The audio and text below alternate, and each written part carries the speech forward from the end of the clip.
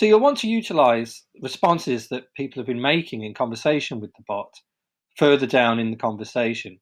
This will make your bot more sophisticated, and it's particularly useful if you want to confirm something. So your bot has chatted with someone, maybe it's taken a booking, and you want to give the person a chance to say, yes, that's the correct date. So the bot repeats it back to them. Or another common use of a prior response would be if you want the bot to know the person's name and use the name in conversation, and that makes the conversation a bit more friendly and a bit more personal.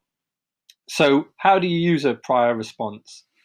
So the crucial thing is to understand that each interaction of your bot has a unique ID number. And if we hold the mouse over the interactions here on the right, there you'll see the list of all your interactions with each has a unique ID number.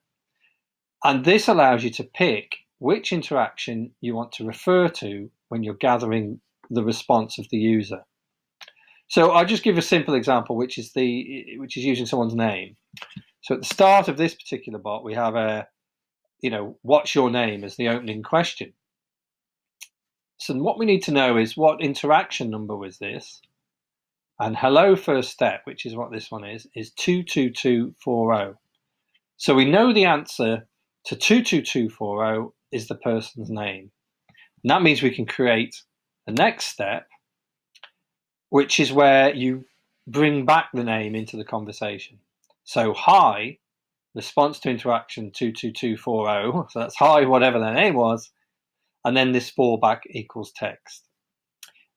You can write it out each time manually with the square bracket, response to interaction, and the ID number of the interaction you want to refer to, or we have a shortcut button for you. So you can go to prior responses, response text, and you can click this, and there it appears in your interaction. This is just a standard interaction, of course. I don't want that now, but I do want this one. Now you'll notice I've got fallback.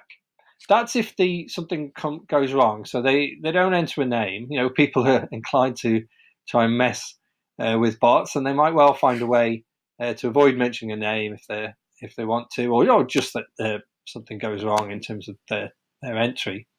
So you can have a fallback, and it's quite smart to make your fallback a start over. So I'm going to do that. So if something goes wrong with the name, it's going to go, oh dear, something seems to be wrong. Let's start over. And the importance of the phrase start over is that is a default phrase under the configure menu for causing the bot to start over. So you could put any kind of error message you like, but if you want the bot to actually go back to the first interaction, then have a look under configure over here on the left, and you'll see that the restart command is start over again. In fact, and glad I checked, because now I go back to my build and we go have a look at the second step of that interaction, and we'll add the word again. So let's start over again, and now that will restart the bot if something goes wrong.